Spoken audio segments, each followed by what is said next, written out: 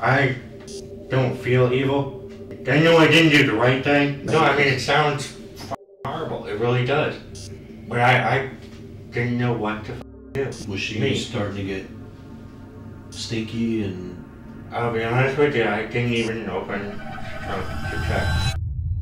This is Byron Boutin, a drug-addicted military veteran and one of the two people who know exactly what happened to 18-year-old Deanna Stires. Deanna would go missing right on Christmas Eve, and as this mysterious abduction is investigated, dark secrets come to light as any hopes of her being found alive get dimmer and dimmer. Pulls your gun out of her back pocket and beats this girl in the head with it, and now all of a sudden that's your gun that just beat this. You're not concerned about that? You're not like, holy crap, girl, what are you doing? Yeah, what? I would be absolutely wetting my pants. I was. In the morning hours of January 18th, 2014, two hunters left their homes to look for game in Levy County, Florida. With abundant wildlife and dense marshlands, this was bound to be another successful hunt. Hours passed, and by noon, they found something, but it wasn't an animal. They had just found a human body. We had our police radio running, and we heard the call that human remains had been discovered. This was, without a doubt, Deanna Stires, and her body was in a state so deplorable that this could never have been an accident. Right arm is exposed and skeletonized. I never had to go through anything so painful. Knowing that she's not coming back. This footage has been given exclusively to Dark Loom Interrogations by the Citrus County Sheriff's Office. Viewer discretion is advised. Deanna Stires was born in Hernando County, Florida in 1995 and faced a rough childhood early on. Soon after her birth, her parents divorced, and she lived with her grandfather for a short time before he passed away from a deadly heart attack. This changed Deanna as the child inside her died, and she strayed down a dark path. Partying, drugs, and alcohol were her escape, and no one could save her. However, all of this would change right before Christmas. Well, according to this Sheriff's Office report, this incident happened during the holidays, but there was no Merry Christmas or Happy New Year for this teenager. Over years of partying, Deanna developed a dangerous habit of frequently using drugs. However, on her 18th birthday, on December 23, 2012, she wanted a kick that she'd never forget. This was when she met a couple at a local bar, 41-year-old Byron Boutin and his wife, 35-year-old Crystal Brinson, who invited Deanna to take heavy drugs. Besides a few felonies, the couple's record was clean. Byron was a war vet, and Crystal was a lovable woman who had built an outstanding reputation as a model her entire life. Deanna decided they were trustworthy enough, and the couple soon convinced Deanna to accompany them to their home. This would be the last that anyone ever heard of Deanna, and a month later, her remains were found pumped full of morphine and in a condition so horrifying that the corpse had become almost unidentifiable. When we walk into the scene, we see what are obvious human remains wrapped in a black cloth. Animals were feeding on the remains. The right arm is exposed and skeletonized, and part of the upper torso is exposed from under this wrapping, and it's also skeletonized. The rest of the remains was covered with this black cloth. Considering the body was nearly a month old, getting a lead would take too much time and possibly give the murderer time to slip away. However, officers had a stroke of luck when a witness, Kevin Shields, came forward. Kevin was present when the couple and Deanna returned from the party, and fortunately, he had witnessed Byron with the body just days after. What had happened on the night of December 23rd that caused the brutal murder of Deanna Stires? Why was Deanna's body found filled with morphine and heavy drugs? And most importantly, what drove this seemingly ordinary couple to the homicide of an 18-year-old girl? These questions would only be answered after Byron was taken into custody and interviewed. Let's start back. We know that the part about where Kevin and Deanna get into their little thing and they're at Cooter's place. And she calls you on the phone. She ends up talking to Crystal, I think, yeah. And asks for you guys help to help pick her up. Yeah, to come pick her up. She didn't want to be around Kevin anymore. Now, what day is that? This is the 24th of December. Okay. Christmas Eve day. Do you know about what time that is? When she calls you guys? Or when you get there? We get there maybe hour and a half before sunrise. Okay. So I think sunrise used to be at about 7, so probably about 5 in the morning. 5 in the morning. Yeah, maybe even been 4, somewhere around that time. And where do you pick up from? From Cooter's house. Okay. Where are you guys at when she calls you? I don't remember exactly, but I think we were at Mama CJ's. I believe we were. Okay. But I really don't remember. So does it take long? Yeah, yeah, we were over there because it was really close to where we were. Right. That's the main reason why I agreed to it.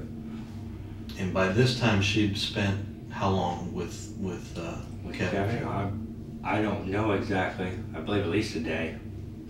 Okay. So a whole day prior to, or? Yeah, I've heard rumors of 1 day and I've heard rumors of 2 days, but I don't know exactly. I thought it was a day. Did you see when Kevin picked her up? No. Did you hear as to when he picked her up? No. No, except I thought the mom had said a day, and then I thought Kevin had said 2 days. So I really don't know for sure. Right. Do you know how that went down? From what I heard after that, he talked her into going up to the store, and then just didn't bring her back. That's the story that I got, because she didn't want to go with him. He said, "Oh, come on, just go up to the store," and then just didn't bring her back. Okay. When you show I up, can't confirm that or anything, but that's what I heard. right? While this alibi might seem confusing, one of Byron's arrest affidavits can help explain what happened to Deanna over the course of 3 days, the 23rd, 24th, and 25th of December. On the evening of December 23rd, 2012, Deanna initially met Byron and his apparent partner, Crystal. From that point onwards, Deanna went to their home, where the three would party and take drugs throughout Deanna's 3-day stay at their home. But there was someone she met during this night who would be instrumental in uncovering the truth: Kevin Shields, the same man who reported Deanna's death. The next day, on December 24th, Kevin was interested in buying a motor for his boat, and Deanna accompanied him to a residence some distance away from Byron's house to buy one. This is why Byron has constantly mentioned a boat motor in this interview. By this point, Deanna's drug addiction was growing, and she resorted to stealing methamphetamine from both Kevin and the couple, an event that would change everything. The following 2 days, the 25th and 26th of December, were the last that Deanna was seen alive. Presumably, the murder was linked to the meth conflict between the couple and Deanna. However, the exact date and circumstances are still something detectives need to get out of Byron. When you show up at Cooter's, what's going on there? Cooter's working on a boat trailer, and Deanna's in like the tool shed thing. And Kevin was just wandering around. And so we smoked a bowl, and then, I was trying to get the show on the road, if we're gonna go, let's get up and go.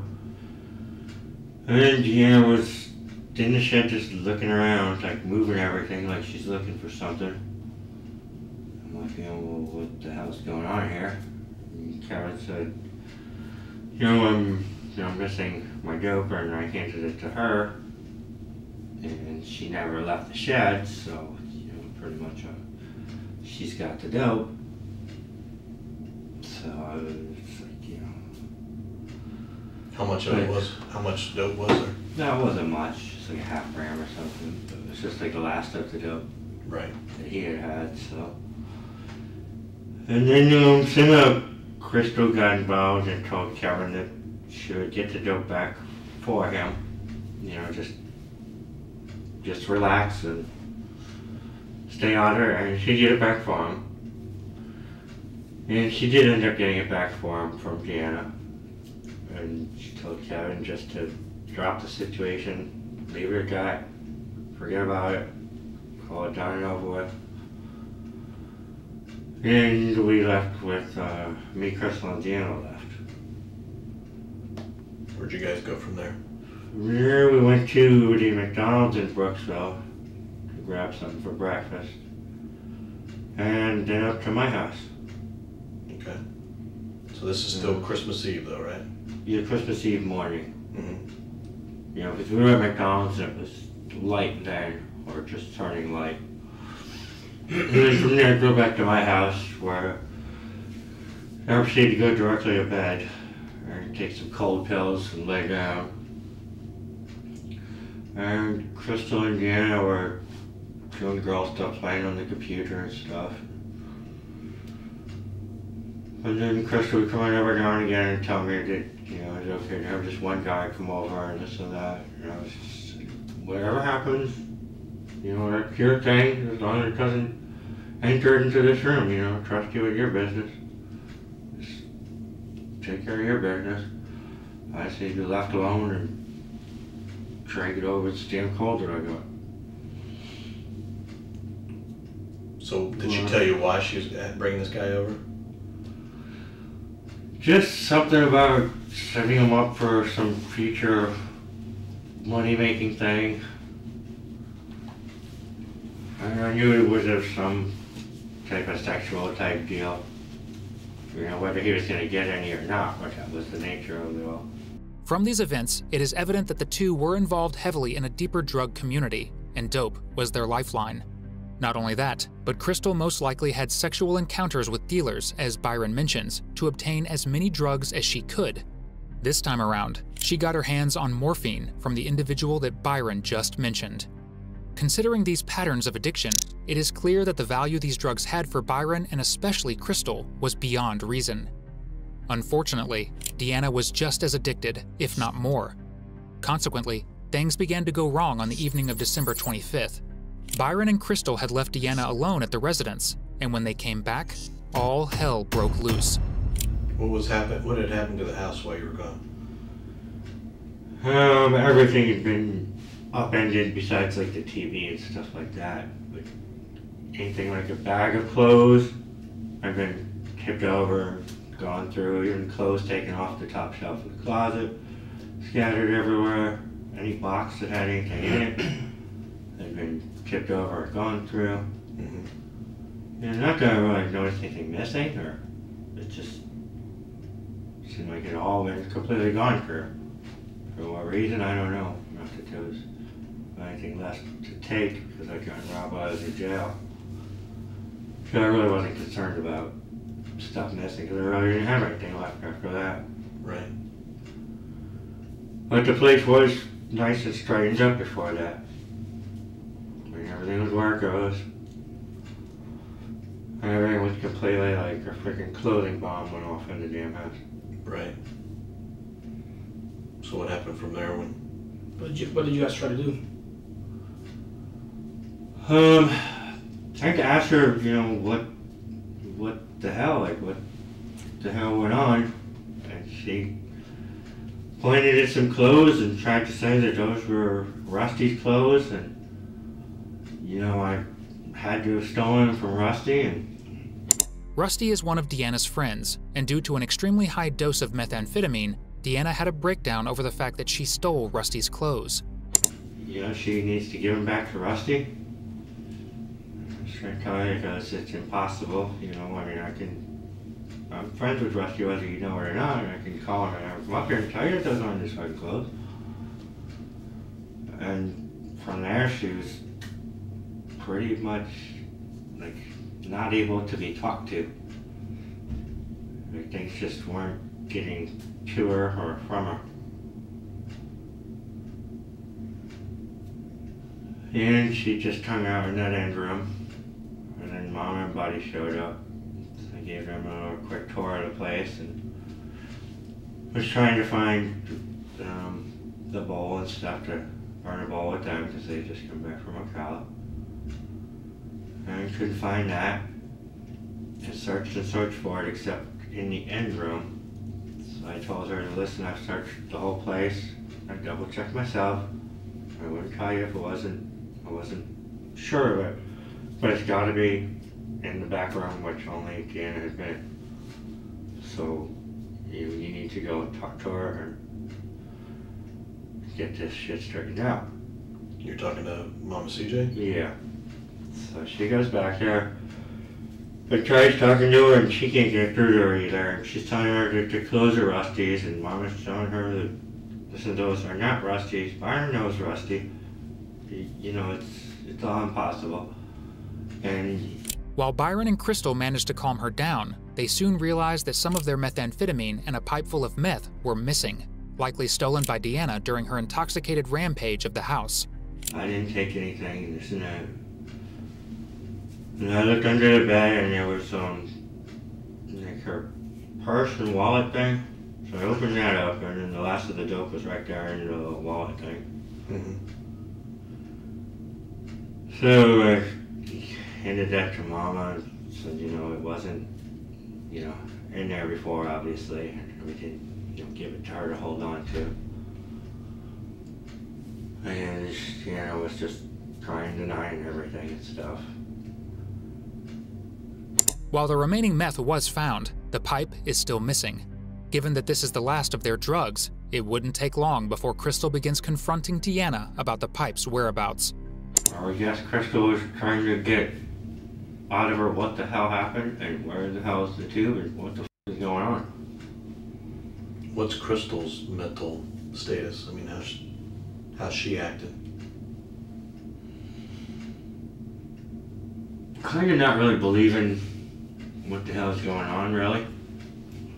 Just the way I was and just the way Mom was.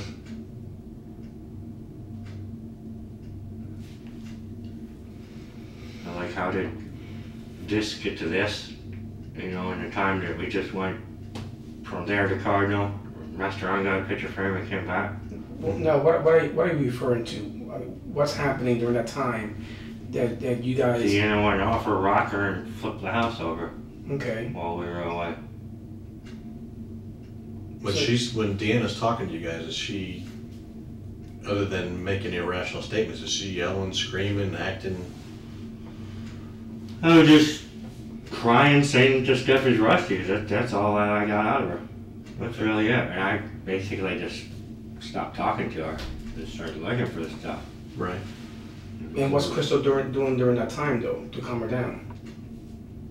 She had to have been talking to her or something. I didn't get loud to her. It got into my brain to where I heard it. You know, and there wasn't any commotion going on. You know, I didn't notice anything, you know, to disrupt me from my searching through everything. So I'm guessing she's just keeping her company, trying to get out where, you know, where the tube went while I'm looking for it, because Deanna kept thinking everything in the house was rusty and wouldn't tell us anything else. Even though we had just found the dope with, you know, in her little billfold thing, you know, right there in front of her. I mean, how, you know, even when you catch a thief with something right from, how can they deny it? Yeah. Right. But So, she was still denying it, and I was just, you know, whatever, we need to find the rest, because they can't have shit somewhere, nobody knows where. I need to know where everything is. when Mama CJ leaves, right? With Buddy. With Buddy. During that time, you're still looking for the ball, correct? Yeah. And at that time, Deanna is still acting up. I really don't know if she's acting. I mean, she's not telling Crystal where the bowl was. Like, her and Crystal weren't getting like loud or anything. Okay. You know, I mean, it wasn't like that. They were being civil. I don't know if there was any communication going on that anybody understood, but it wasn't like out of control or nothing like that. Okay. But I mean, I don't know what was going on, honestly. But it didn't make me take notice, whatever was going on. But I was pretty focused on what I was doing, because that damn thing had to be there. It had to be there somewhere. So what happens after that?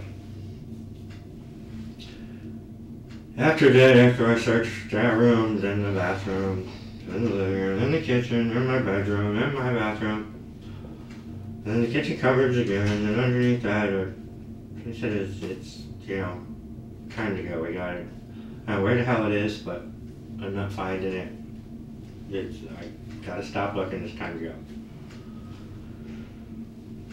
So we go to leave and take her back down to Brooksville.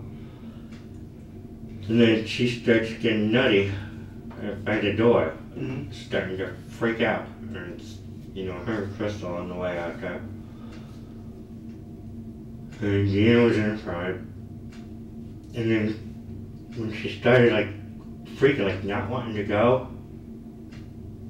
you know, Crystal hit her like a bunch of times, like really fast. Where? Like right around this area somewhere. In the back of the head? Yeah, like the neck or somewhere in that range.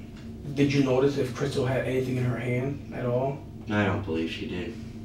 What does Deanna do after Crystal starts beating her in the back of the head?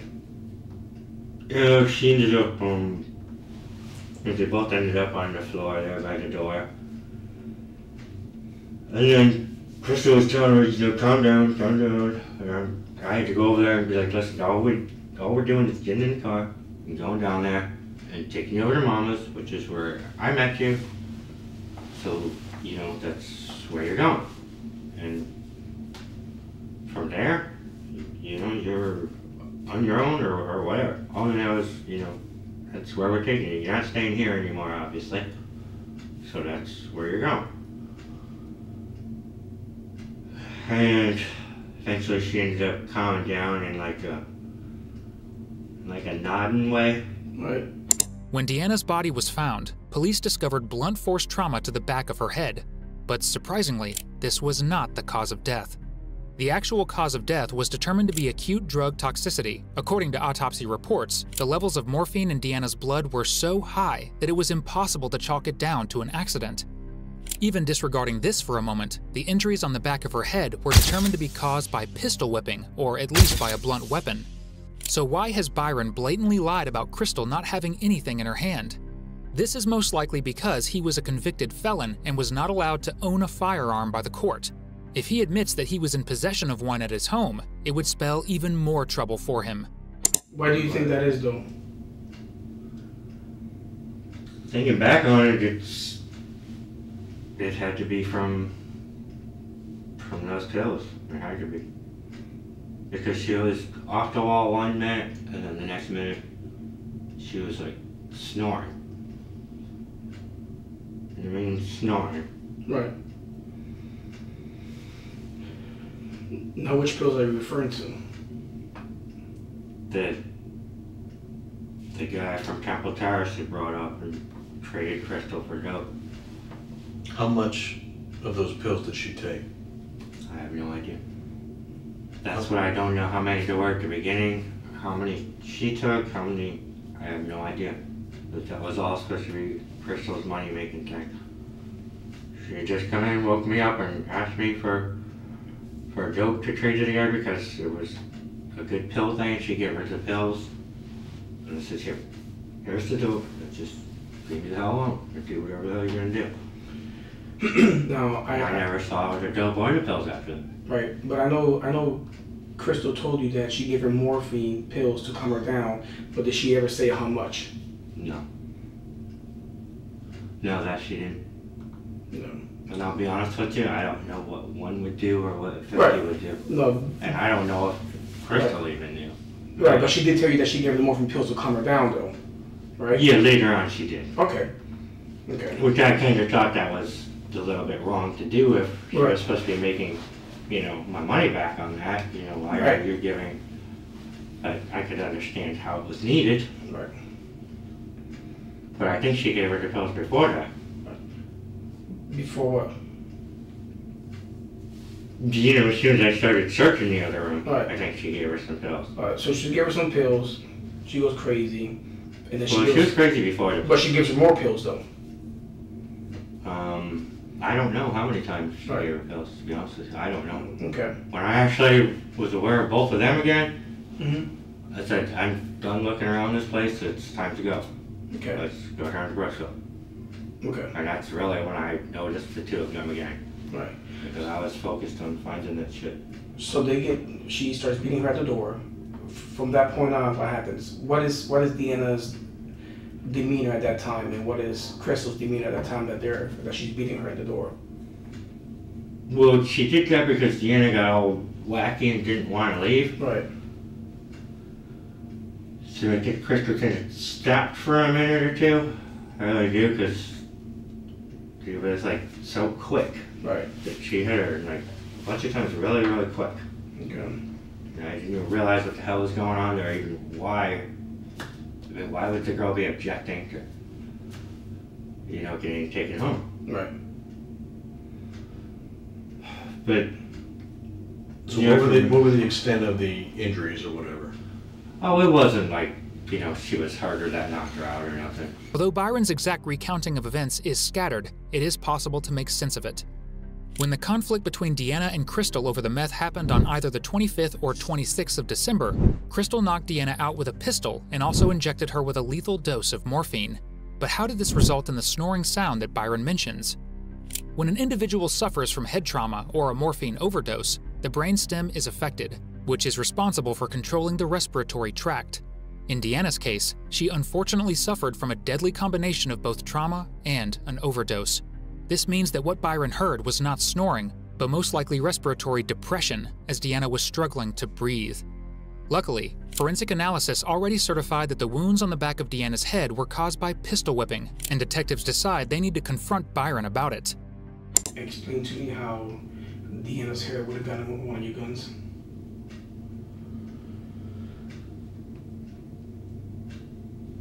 I really can't. Unless what you were saying about those marks. Mm-hmm. If she did get hit with that. And how would that have happened? See, now's the time not to cover for Crystal. I mean, it's time to do the No, it didn't come from my hands. No. I can tell you that. No, it's But either like I be was saying, it that. had to have been from Crystal. Right, but I mean, This is stuff you know Deanna about. wouldn't have hit herself. It had to have been from Crystal. Right. But no, Did it come from Crystal? Did she tell you that? nobody else. No, like I said, we didn't talk about anything except we're supposed to say that when we got back, she wasn't there and the place was all flipped upside down. She's already scared to go with Crystal for a reason. That's why she flips out. That's kind of the way I was thinking about flipping out at the f***ing door. Because she was fine. And then she got by the door and we were ready to leave. And Deanna just f***ing lost it. You know, when it should have been all just fine. You know, we're ready to go. You know, you should be happy. All this is getting behind you. We're taking you down there to see Mom. I know I was happy at that point. Like, get her the hell out of here. Hey, Byron, let me tell you something, right? You've been doing good this far, right? And I know from the get-go, you didn't want to come forward because you didn't want to implicate nobody because of loyalty, and I understand that. Okay, but right now this is about Byron, all right? And I do believe, okay, Byron, that you saw Crystal do some of the stuff, okay? Now I think she did. Okay, did you see it? I know you did. But her hand moved so damn fast. What did she have in her hand? You saw I it. think she had the I know you saw it. 380 in her hand. Okay. It was dark and her hand was so fucking fast. I'd never seen anybody's hand move that fucking fast, honestly. Right. But you saw that she had the 380 in her hand, right? It's your gun. You recognize it, correct? Well, it's not mine. It's Well, it's your dad's gun, but you recognize it. Yes. Okay. All right. So after she hit her with the gun over the head, what happened with the gun? Who put the gun back in the safe?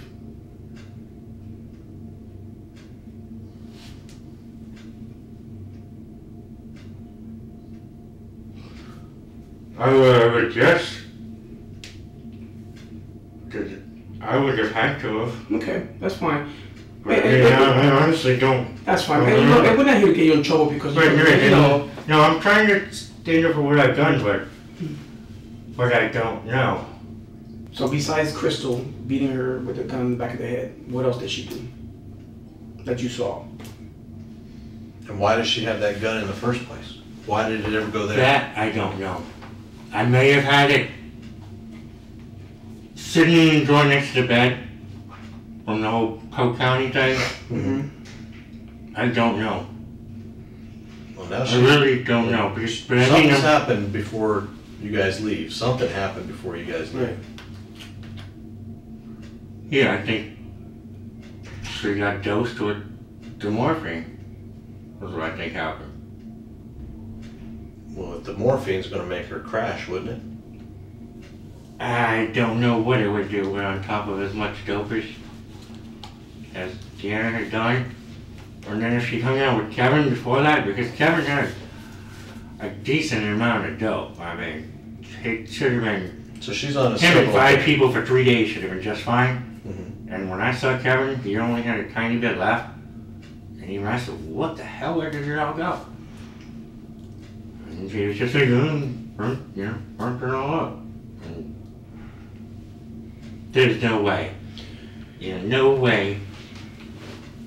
Did Anybody. Did Crystal give her the morphine before or after she hit her with a gun? Time before. Did she inject it in her, or did she give it to her in pill form? I honestly think she shot her up, but I do. So do we. Yeah. But did you see it? No. The circumstances surrounding Deanna's death have now become much more precise, and Byron's firsthand testimony means that there is little room for doubt. However, this was only the beginning of their sickening actions. Right after Deanna lost consciousness, the couple bound her hands, gagged her, and duct taped her mouth in an attempt to transport the body to a barn owned by Byron's father located on Centralia Road in Brooksville. This was a remote location where they wished to dispose of the body. Again, back to where she's on the ground. You said 5 minutes goes by, you're talking to her. Did you guys move her from that location and put her somewhere? No, except from there to the car. So straight from the ground in front of the door to the car. What happened to the gun after Crystal hit Deanna over the head with it?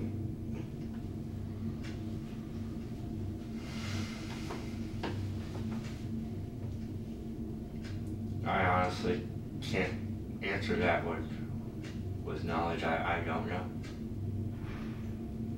When was the next time that you ever saw it?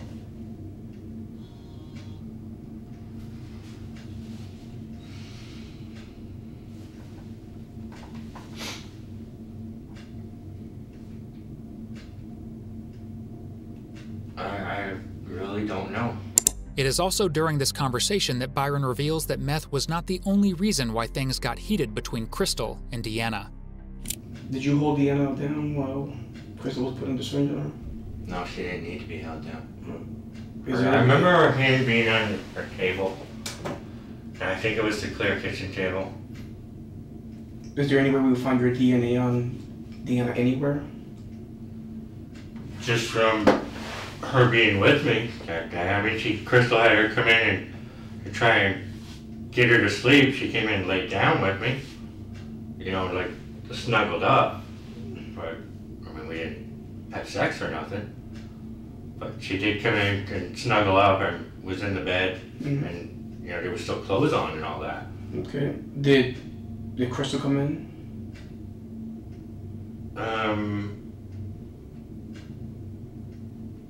Maybe like a couple of times. And what was her reaction? Well, she's the one that told her to go in there and lay down. But later on, she was like, you didn't her, did you? I said, no. I didn't want any part of that. And I don't know what the hell went through her head, because she said, you better not fuck. I said, I didn't fuck. I didn't even want her to come in there and lay down, except that you're the one who sent her ass in there. Where did the whole story about Crystal finding you in bed with her and with Deanna and Deanna being naked? Where did that all come from? I have no idea. No idea. Because there was only Crystal, me, and Deanna there. Well, except maybe when the other guy said, I don't remember when he got there or anything, but no. Was there ever a time that you saw her naked and Crystal got upset or anything like that? No. Yeah, I do remember Deanna walked through the living room with her shorts and a bra on or something. Crystal told her to put a shirt on. The officer refers to a testimony that Kevin had provided to officers at the time of the arrest. Allegedly, Byron and Deanna were lying together in a bed naked before the fight over the meth occurred, which resulted in a heated argument between the three, especially Deanna and Crystal. This would also explain why the situation may have escalated when Crystal tried to comfort Deanna during her breakdown. Regardless of this, more details would begin to come to light about what was done with Deanna's body while she was being transported to the barn. Deanna, over to your dad's place. You go into the garage, and you're getting Deanna out of the back of the seat. How does that whole thing go down? Describe that whole situation to me. Well, we had to carry her out the same way like we carried her in, because she was still, basically like hardcore sleeping. She wasn't going to be assisting us at all. So, was she making any noises? Snoring. So she's just snoring? Yeah. Is she throwing up? Is she no. purging? Anything like that? No. Did she ever do that? No. None of that at all. That's why, I've seen people go through ODs before, and they do that kind of stuff, or do the seizures, and there was none of that. That's why I figured, that Crystal was right, or, didn't dose her too hard, or, because she didn't go through any of that. I said when we left her, she was sweaty, but she was fine. She was breathing fine, snoring, just fine. But she was sweaty, which is to be expected from that type of drugs. And I think Deanna had been up for days. But no, there was no convulsions, no spitting up, no nothing. What do you do with her when you pull her out of the car? We put her on that inversion table, and then the blanket that I was telling you about, I covered her halfway up with it. But not, putting her back here.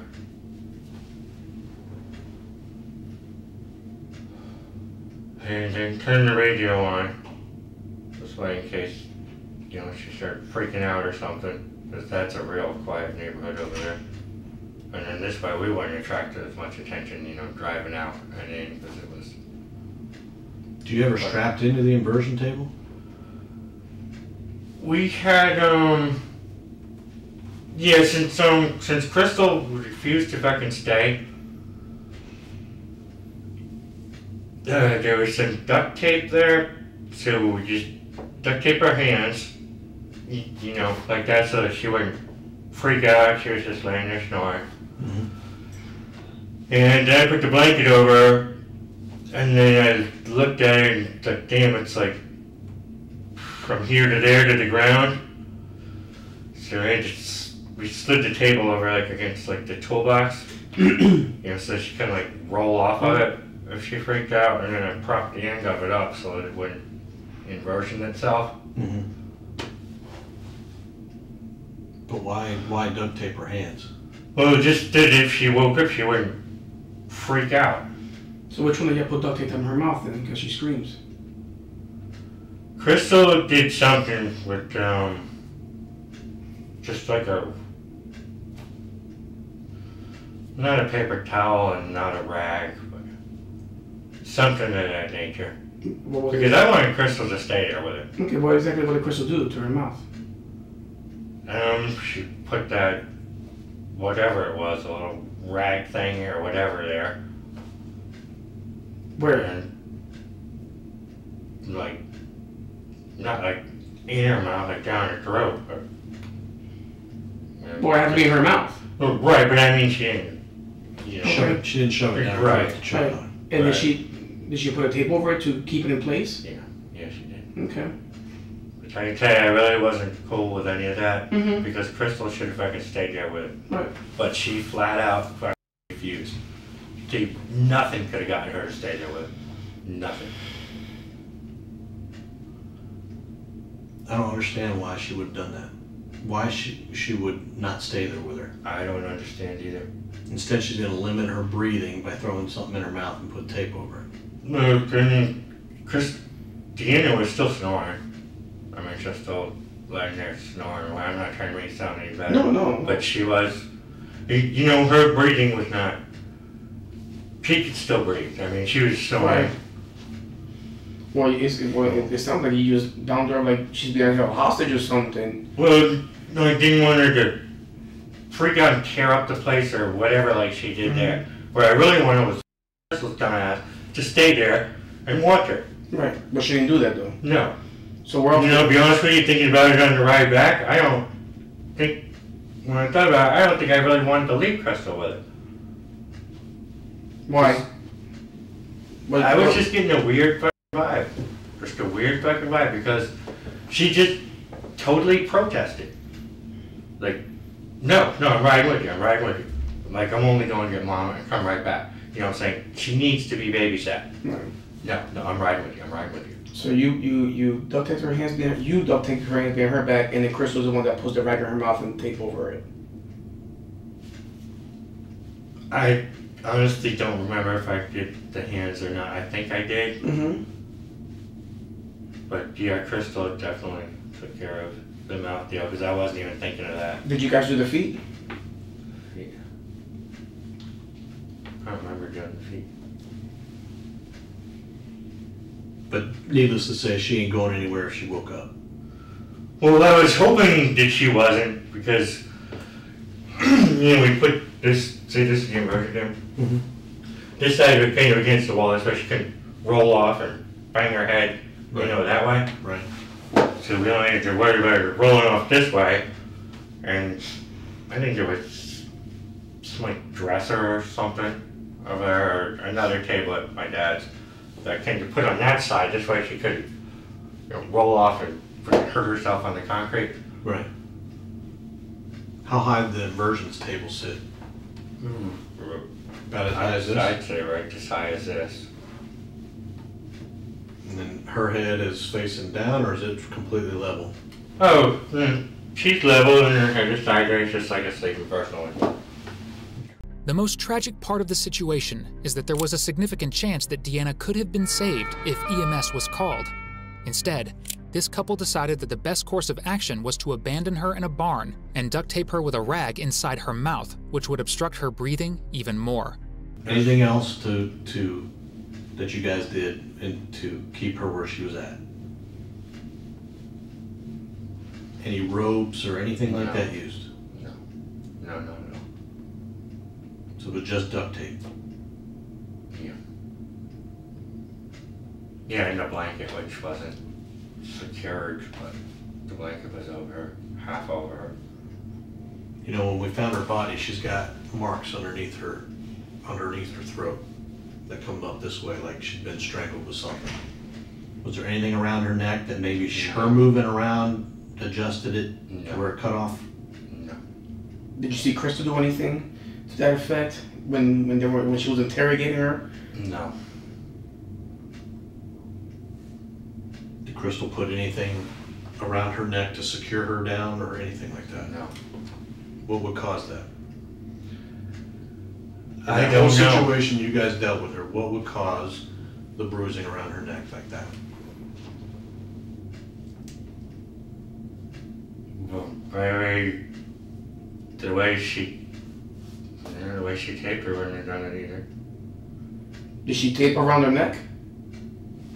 No, she taped like this. I mean, I don't know how. I don't believe she went any lower than here. I don't remember seeing it any lower than here. So, no, I can't think of what could do that. If she's taping around her head, how many wraps did she do? I honestly don't know. 1.5 anyway. You know, one complete one or a little more at least. She could have wrapped. She didn't keep, like, you know, she didn't keep going and going and going. Right. But no, there's been nothing around her neck. No. You know, we brought Deanna down, and, you know, it's for you to deal with. because I met her at your house, and you know, if you can find out what happened, find out what happened. If not. But it's, you know, for you to deal with from here. What'd she say? I really don't know what she said, except, you know, that's fine. You know, I'll get her, you know, back home or wherever she needs to go, or wherever she's staying. I said, you know, I don't mind taking her there, but you're gonna be there. This is for you to babysit.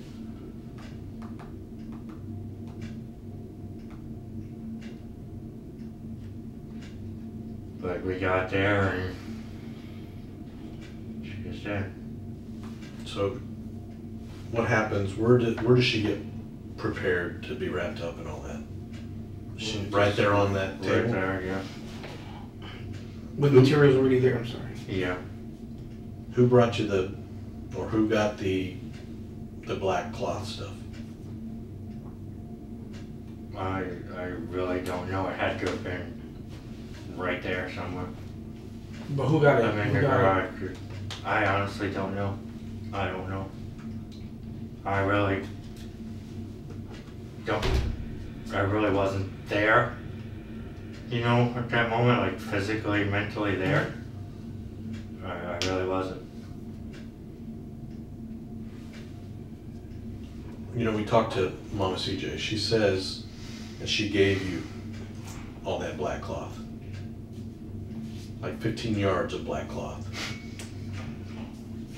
So she just brought it with her when me and Crystal picked her up? I'm trying to get to understanding where it was. Has she ever given you a bunch of black cloth? No, one thing about Mama CJ is she never really gives anybody anything. Like, never. Looking at her house, I can see that, but according Yeah. to her, it's a totally different story. She's the giving lady. No. She's a humanitarian. No, definitely not. And if you ever leave something over there, you can bet it's not going to be there. Somebody took it while you were gone, or this or that. It's just always been like that. But no, that's just absurd. Everything was there to be used. Why would she say that she gave you a bunch of black cloth? I have no idea. I don't have a clue.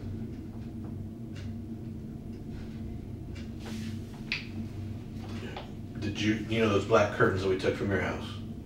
Is that going to match all up to the stuff that she was wrapped in? Is it the same material? No. No, those are actually curtains. That you bought at a store? Well, I mean, they had this, you know, the sewing thing to be curtains. Did you make those or did somebody else? They were already made. So Mama No, said this they is- give that to no. give you all that stuff to do that. No, there's nothing to my knowledge at my house or that's ever been given to me by Mama Caesar. So what's the rest of that material then? That was all of it. Mm. That was it all. That's why we actually had to wrap her, because that was all that was there, and it, you know, didn't go around enough, and we used what we had right there. So that's why you use the Without- wires? Yeah, just to keep the material on there.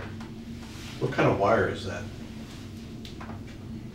Safety wire, I guess they call it. What's it used for? Just for pretty much anything in construction trades. You know, for hanging wire, like probably what's hanging these ceiling tile things that go across. Like the drop ceiling? Yeah, stuff like that, or you know, it's got 1,000,001 uses. Or if your muffler's falling down, you can tie it back up. It's kind of like the duct tape. Yeah, exactly. And how about the straps? Where'd those come from? They were all right there. Everything was right there. None of this was like, you know, brought and planned. And Right. it was all stuff that was right there. And the zip ties? Yeah, it was all right there. Did it come out of that big plastic bin or did it come out of somewhere else? I think the big plastic bag, because I think that's. Like she popped up with the zip ties, but I know that she didn't bring it with her. So. So you never messed with the zip ties? No. It was all crystal? Yeah, it was all crystal thing, because, I'm familiar with zip ties. That was not my choice. As far as if there's a roll of wire right there or zip ties. No, it's definitely not going to be the zip ties.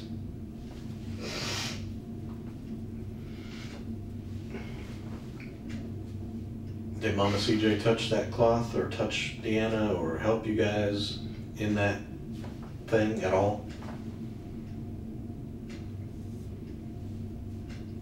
Not that I can remember.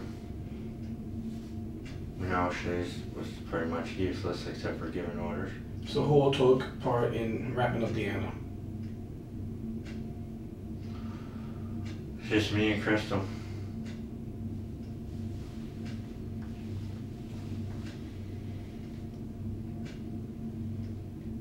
Well, now I see it from that view too. What view? Where she's standing there doing nothing but telling what to do. But directing her. Yeah.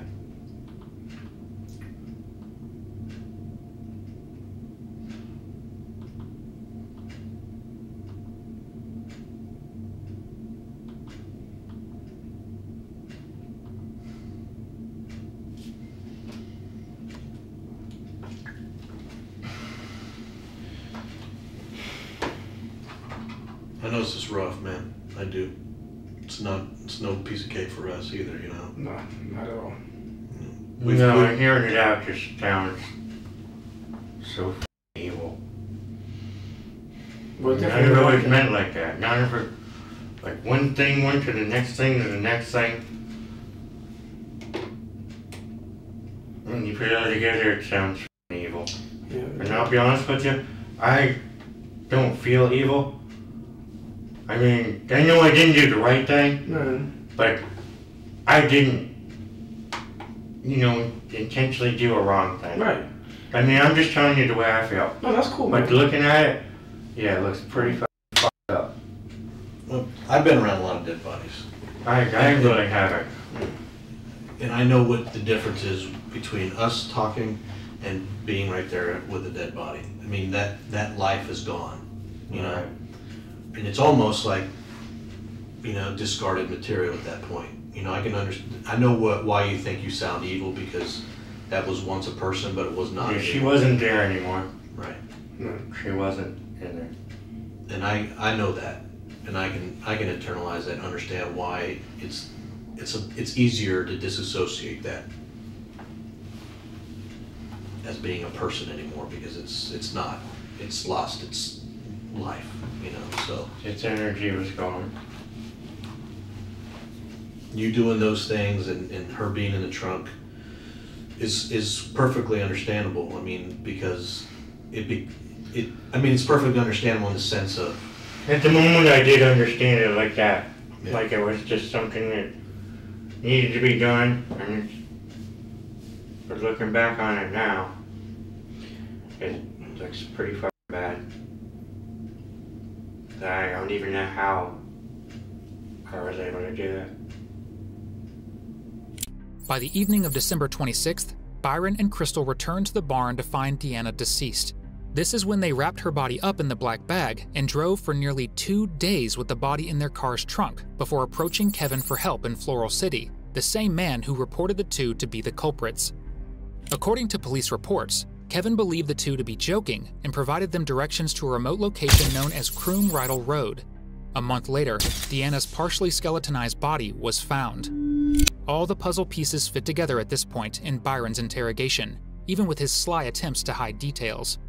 The only thing left to do is for a senior detective to pressure Byron and get him to admit to his crimes. Now, from the whole legal aspect of what I got to work with here, let me tell you what I don't like, okay? And I need you to clear it up for me. Because like I said, your credibility is paramount in this, okay? And this is one of the most important conversations you'll have. The way I paint this is you can't find your crap, your stuff. But I did. Listen to me. Let me finish. No, you didn't. Even the stem. Well, okay. Whatever. Anyway, people are angry. This is what it looks like from the outside. Okay? People are angry. And all of a sudden, she ends up, before it's over with, after she leaves, she gets her ass beat. She gets injected with some dope. Okay? She gets restrained. She gets put in the car. Okay? Unconscious, supposedly, and driven to town. Driven back to your dad's? Brooksville. Okay? Well, on the outside, looking in, and we have to trade seats for a second. I want you to listen to me telling this story, okay? And the bottom line is, she gets accused. She gets accused, and it gets people mad enough that they beat her ass over it. Okay? So, quite angry over it, which is what normal people do over drugs, because I've seen case after case after case over this. Because you might as well be stealing my money or something else when you steal my drugs. It's just, it pisses us off. You know? It just does. So, that happens. She gets beat with a gun, comes out of your safe. That's another thing, okay? Comes out of your safe, yet you don't know how Crystal got it, yet you're afraid of Crystal, okay? You're afraid of Crystal, but yet you sit there and watch her beat with the gun, and yet you don't know where the gun and how it got back. And you got what I call, and what attorneys down the road call, convenient memory loss. Okay, so I need to clear that up because that's a legitimate concern, a serious concern. Right. Okay, and I'm going to tell you what I think happened after listening to you, and I'm going to tell you what I developed at. Okay, I developed it that yes, it happened. Yes, somebody got mad, and yes, maybe Crystal really got carried away and it got out of hand. And I believe that it's like, oh crap, you panic then and go, holy crap, here she is. What do we do with her? Okay? Well, the only reason Mama CJ would take all her stuff, in my opinion, as a common, reasonable, prudent person, if you're going to sell this story to me, is if, especially if she ain't got nothing on but a pair of short underdrawers, okay, is if she's either already dead or totally unconscious. And how that happens doesn't matter, because that's going to be determined by the medical examiners as far as the cause and manner and so forth. And they know that. And I'll be honest with you, the two detectives that were in here, they know a hell of a lot more than they told you. No, I understand. Okay, because that's what we do. Right. Okay, that's what we do. Because if we tell you and you regurgitate it back to us, it means absolutely nothing. Right. That doesn't get any credibility for you. Correct. Okay, the only thing that gets credibility for you is if you tell me. And then I can match it up and go, okay, this is, you know they've been in your house. Right. You know you've watched enough CSI and 48 Hours and all of that crap on TV. You know what they can do today. Mm-hmm. Okay? They love to play stupid because they don't want you to know what they know. Right. Okay? But I have to look at this from a different, so I'm going to tell you a little bit, but I'm not going to tell you enough that it's going to hurt your credibility. I'm going to tell you they know more than what they're telling you. Okay? So with that being said, I need to try and build your credibility because I need to get, all I can work with here is the truth. Correct. Okay? Anything else just poisons everything. Okay? The truth and the truth and the truth. That's all I can work with. So let's go back. Here she is. She's at yours. She's gotten beat up. How did the gun get out of the safe? Let's start there. Okay, how did the gun get out of the safe? It wasn't in the safe at that moment. Okay, where was the gun? It had been probably in the little drawer next to the bed. Okay, how did Crystal, who you're not intimate with, who's not in your bedroom, who's just an occasional friend, how does she know your gun is in the drawer in your bedroom? Because she knew that just from me keeping it there. She used to stay with her boyfriend at my house in the past. You're not sleeping with her? How does she know your gun's in there? You know what I'm saying? That's a question you're going to have to ask later. Don't get mad at the messenger. No, okay? I'll be honest with you. My place is very, very sparsely furnished. Okay. Because I hadn't even planned on staying there. So you go into my bedroom and there's a bed and there's a little dresser on each side. Like this big. So Crystal knows the gun is there. Yes. Okay. So Crystal gets the gun. some way. Okay, and I'm sure it's typical because I've been there. I've seen dozens and dozens of cases that I worked, and I watched enough TV myself. Okay, it's like, bitch, you took my shit. I'm gonna kill you if you don't tell me where it is. I want to know where my shit is. I know how that works. That's how the game works. That's what we do. That's what, and I'm sure that's what happened here. Okay, why you're stepping aside around that destroys your credibility. I didn't see any of that. Okay, what do you mean? I didn't see any of that, and you went to the point, and I'm not saying you. Crystal went to the point to beat her close to flipping death. When you start beating somebody, that was a long time after that. When you start, eventually it got there though. That's what I'm talking about. Screw the time frame. I don't care. I'm in the fast forward mode. Okay, I'm all the way to where the altercation is going on now. I'm where the gun came out and it's, bitch, where's my stuff and all this kind of stuff, and eventually she ends up beating her with it. Correct? She beat her with it, yes, but it didn't come out like that. We're on the way out of the house. Okay, how did she beat her with it then? I guess she had it in her back pocket or in her hand. I really don't know. I just saw it come up and hit Deanna in the back of the head. Okay. So it wasn't held against her. So did he have to go to the floor then? After about a bunch of quick hits, yeah. Okay. Is Deanna on the floor screaming then, or is she out? She was squealing a little bit.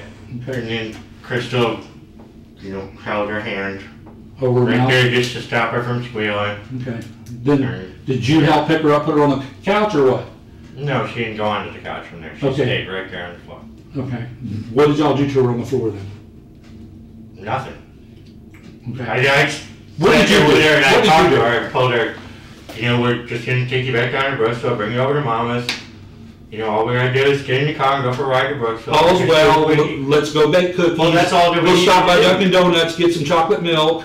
That's the way you're coming across. It makes no sense. That's what I'm trying to tell you, Byron. Makes no sense. I wasn't upset about the dope. Okay. Yeah, well, Crystal might have been upset about the dope, but I wasn't. I didn't give a fuck about the dope. Let me tell you what you're doing here. Okay.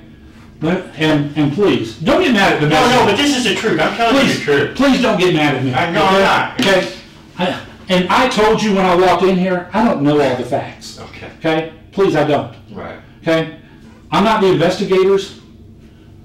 I'm looking at this through a neutral set of eyes. That's why I'm here. Okay?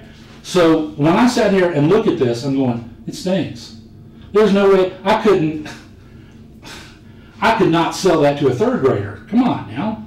Okay? This just ain't gonna fly. This ain't gonna, it doesn't pass the smell test. And if you were listening to me, you'd go, I don't believe a damn word you're saying. Right, it's because you don't understand. You haven't been in the drug world, and you don't understand my point of view. But no matter how long a pile of dope you have, it's always going to be gone. How do you think I am? Well, what I'm saying is I don't care about dope. Okay? I really don't. I'm 56 years old, okay? I've done this crap for a long time. And when you talk about understanding, you know what? My job has been to put myself in your position. Okay? That's the only way I've been able to effectively do my job. And you know what? I'm going to be retiring in a few months. You know what? I'm damn good at what I do. I can put myself in your position.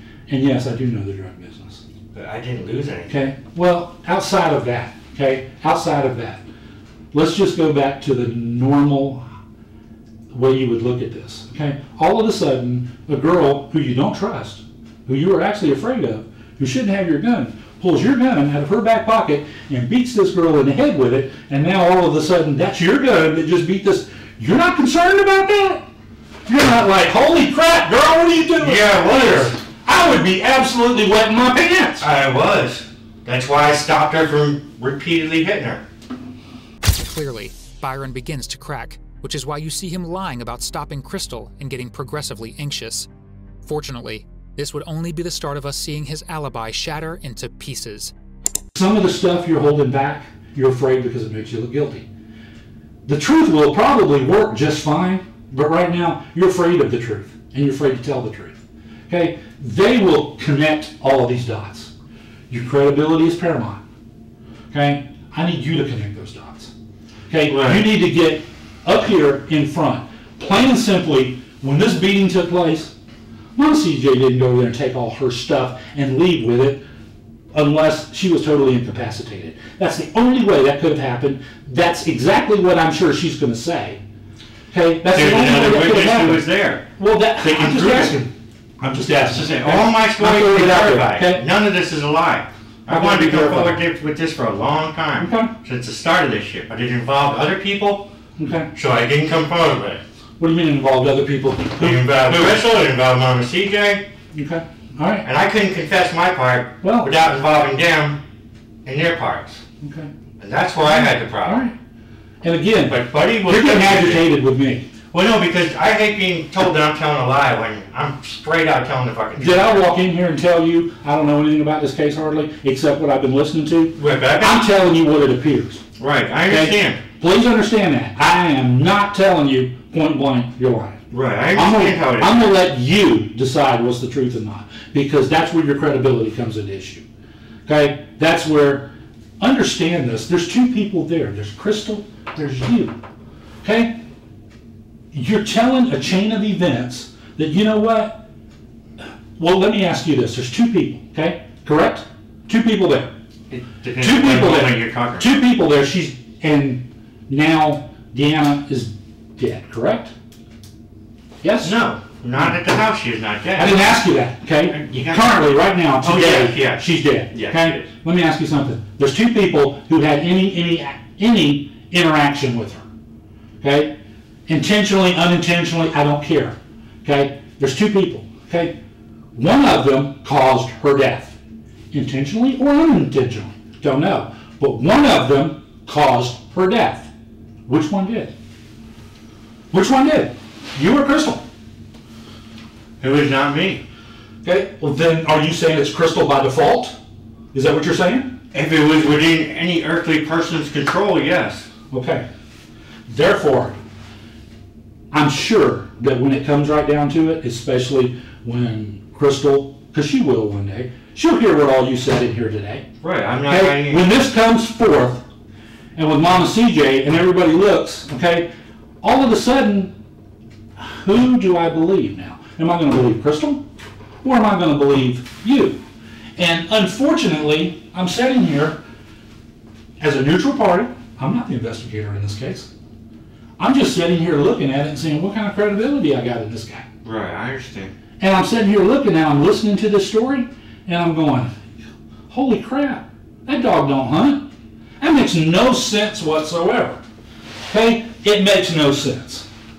Okay? As I know it, and if you can't convince me, I think down the road you're going to have a hard time convincing other people. You say you want to know what I think because it's good for you, and I totally agree with that. Please, again, don't get mad at the messenger.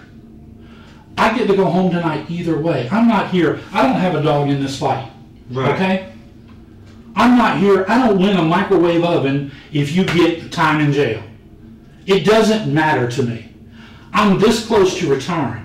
I'm not trying to make lieutenant, captain, or sheriff. Okay? I'm done. That's not what this is about. But what I am about, though, is, you know what? I made a long time ago, in my career, I put a lot of people in jail. And a lot of people who deserve to go to jail. But sometimes, you know, I can't work when it's not the truth. And something about this, you look, if you're not guilty of some of these things, you've painted yourself where you look 3 times as guilty.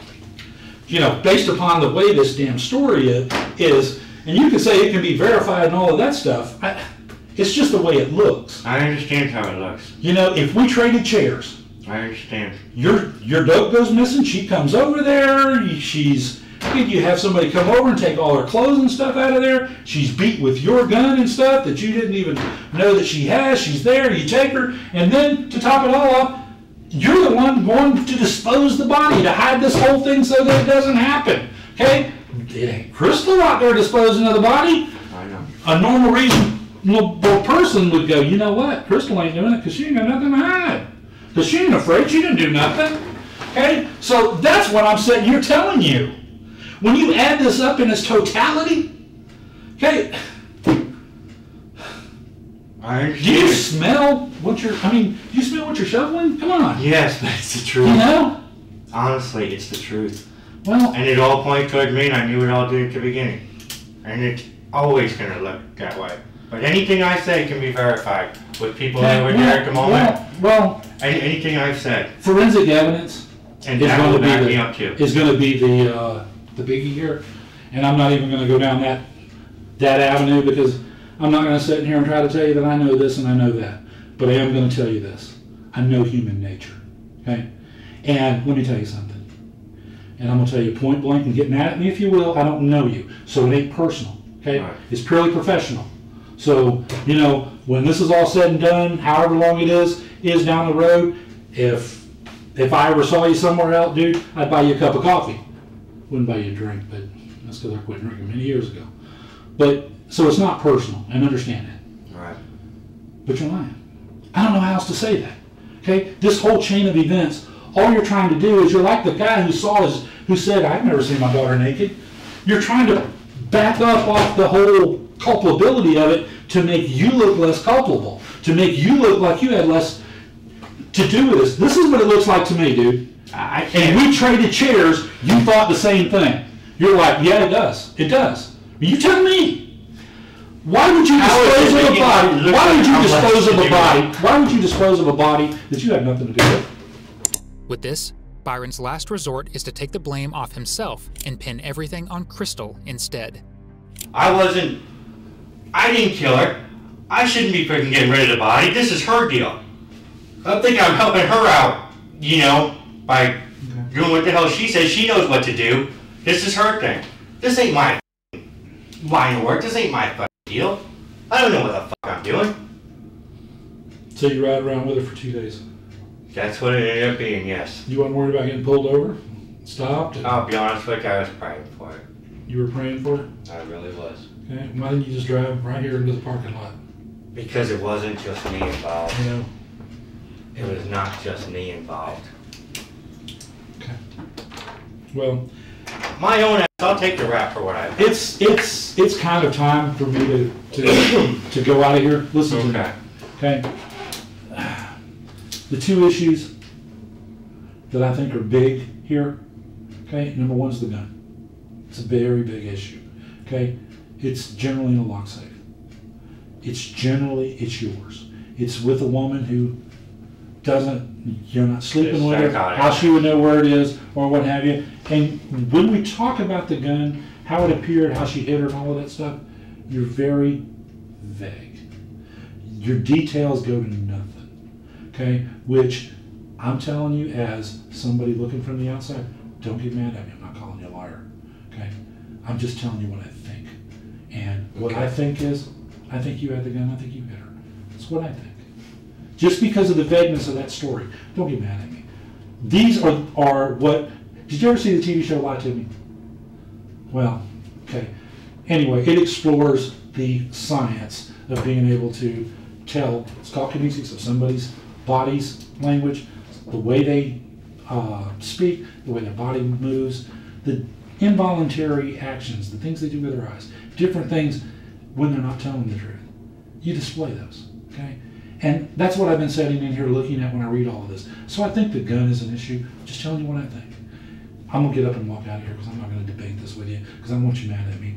I think this whole story, when it came time about taping her up and stuff when you were over there or what have you, I truly believe she was alive when she left your house. I do believe that, okay? So I'm not going to go there. I believe that part. I don't want you to know that.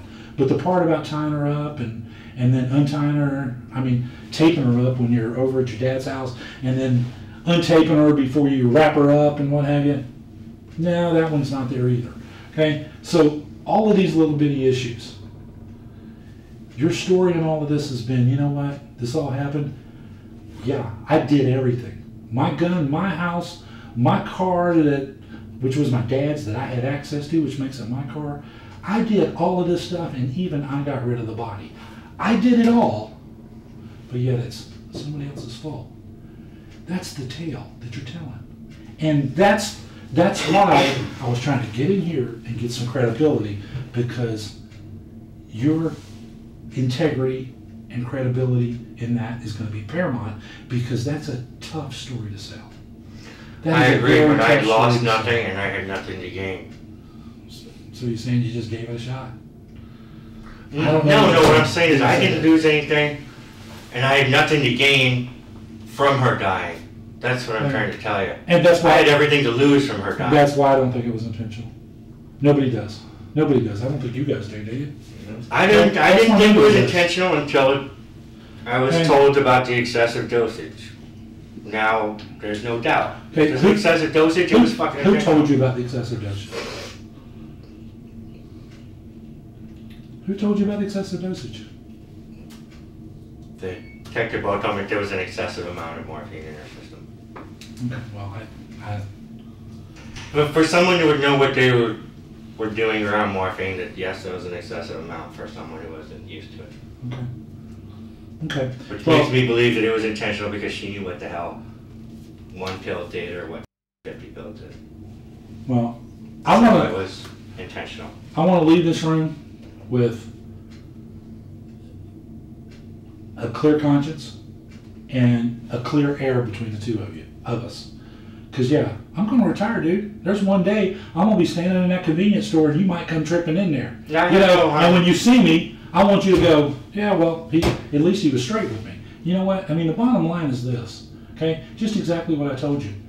Your house, your dope, your gun, your everything, your car, she got transported over, your duct tape, your thing, your stuff she got wrapped up in, and everything about it as you say it, right up to the time you dump her body, all of this stuff is you. I know. And yet you're saying, okay, this is Crystal, and I'm doing this on the orders of Mama CJ. Okay, that is a very tough pill to swallow and say you were innocent on it. I know Mama CJ, I know Crystal, they were both this deep. Don't get me wrong, I know that. Okay? But you share some responsibility here. I'm not saying I don't. I know you do. Okay? And with that, I have no hard feelings for it. And I have no remorse. Oh, I know. And I didn't want to leave her, but please understand something, okay? I know it doesn't look good. I know. Yeah. And what I'm saying this is this statement is not official till it's over. Okay? There's a few things you could change here. Only tell the truth. There's a few things you could change here that could give you some credibility. And you know what? It's what you said earlier. Okay? If it doesn't make a difference, then why not get the credibility? Okay? That's all I'm saying. But don't tell anything but the truth. Okay? He knows the case. I don't. I'm gonna walk out of here. All right. But thank you. And Thanks a lot. Going home. That's mine, right? Yeah. It's Ultimately, every single piece of evidence pointed towards Byron and Crystal being accomplices in a murder. Byron went on to be charged with second-degree murder and possession of a firearm by a convicted felon, as his DNA was found on the firearm used to assault Deanna.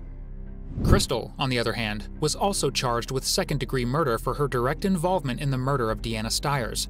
But no matter the severity of their charges, Deanna's family was left with nothing but remorse and guilt for a fate they could have changed. We got a knock on the door, and it was two detectives. We didn't think that we were going to be told, like, we found a body. It didn't feel real. There's no way it's her, but that was just me fighting, like, my worst fear. My heart just broke.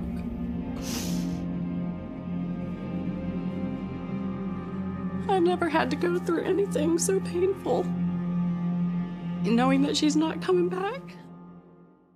Think that anything like this can happen to you or your loved ones until it does.